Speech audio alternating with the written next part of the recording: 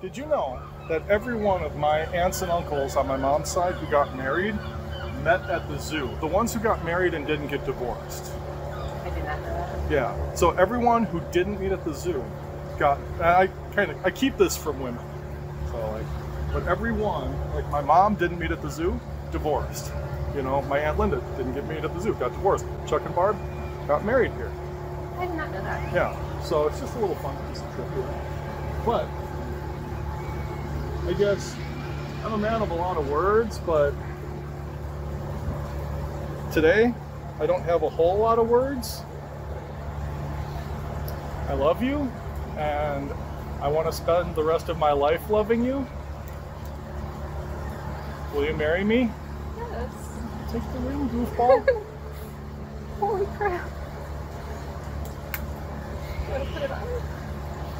Sure. What do you think? Holy crap.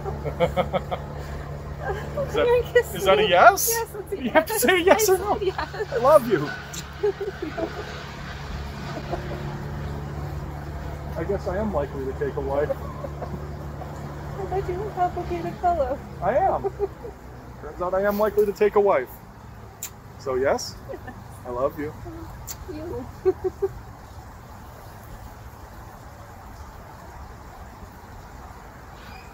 So can I start calling you my ex-girlfriend now? Technically you're my fiance. Wow, that's so pretty. She said yes! Thank you!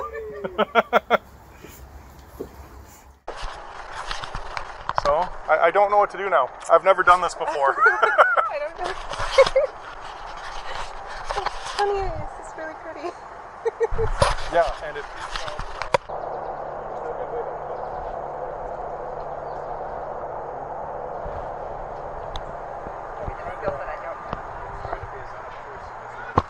Honey, how'd you get there to combine everything? I love you. I love you.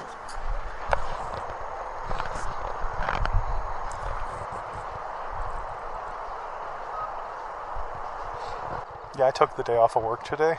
I didn't just call in. You had a Jane Austen book.